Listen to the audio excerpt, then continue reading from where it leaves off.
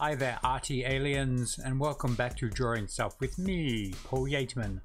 You here? Welcome, and whack on the subscribe button now. Coming back for more? Hi again.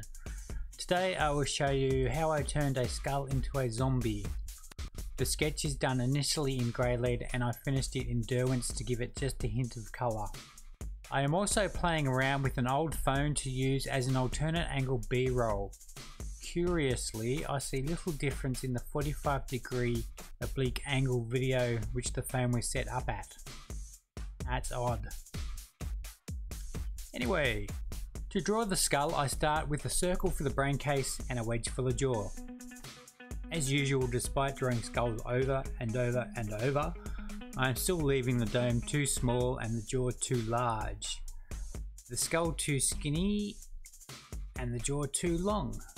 At least I know where I need improvement.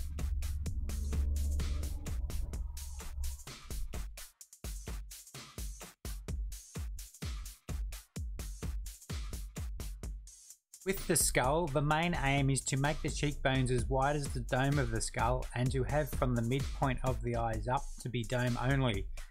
Despite aiming to leave an eye socket with the space between the eyes, I failed. The lower half of the skull I divide into three sections. These encompass the bottom of the nose cavity, or at least how far it goes down, the central line of the teeth, and the bottom of the lower jaw. This particular skull was about 5th for the day and I drew 19 in total. After my 19th skull I came back to this one and did the opposite of defacing it. I also gave the front bit of the skull that contains the teeth a bit of wacky proportion. I'd identified yesterday that I make my teeth too small, so I worked on making them huge and that actually came out okay. I tried multiple times to give the skull dome the correct shape, and it is these scratchy lines that later inform my placement of hair.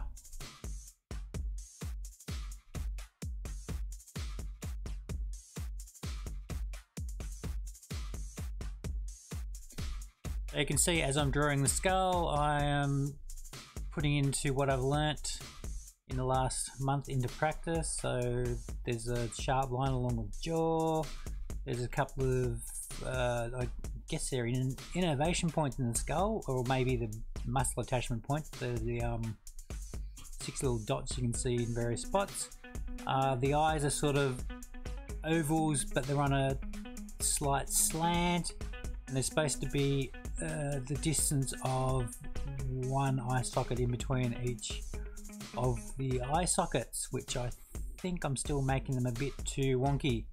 I have discovered that the cheek is supposed to go out as far as the dome of the skull, so at least that's something. Although I am still finding it difficult with the jaw. To me it looks like the lower jaw is too small and it's still too cheeky.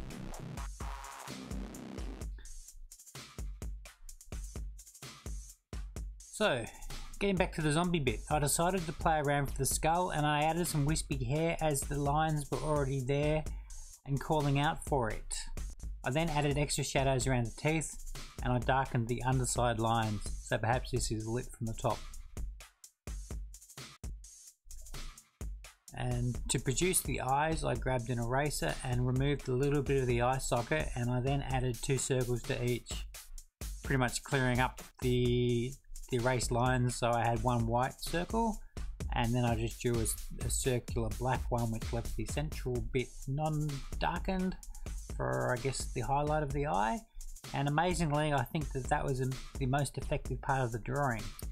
That was only about 10 or 20 seconds of work for I think what was pretty effective, as in convincing eyeballs. I then added some extra bones in the form of the clavicle and the sternum, and that was about that for the sketch. So I was fixing up the teeth, adding a bit more shading, trying to make it obvious that they're in sockets, and then a little bit of shading with the grey lead, just to give it a little bit of, I guess, interest. And then once this is done, I am going to grab some pencils and have a play with them.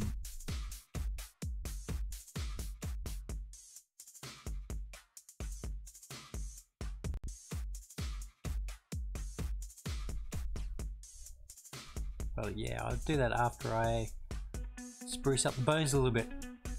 I'm just fixing up the spine, and then I'm going to add in the sternum here. Very much implied. Do the clavicle, pretty scratchy, but using a little bit what I've learnt during last month with anatomy. And from there, it will probably be colour time. For those of you who are interested, what I do is when I record these videos, I then play them back and work out what I'm going to say over the top. I guess for these longer videos, I could either talk over the top like I am now, or I could just shut my gob and just let you listen to whatever background music is playing until I get to the next bit, which in this case is colouring in. So I did this because I wanted the image to stand out from the rest of the page. So the colours I added from my Derwent collection were some light scratchy additions of green, brown, grey and red. The browns and greens were supposed to imply decay. The reds, may be leftover blood, and the grey was for some shadow variations. And my cat tried to help at this point. Bad kitty kitty. And finally I finish up with some grey just to flesh out the shadows a bit more, and I add some more red like around the eyeballs and so much. And from there I will call things job done.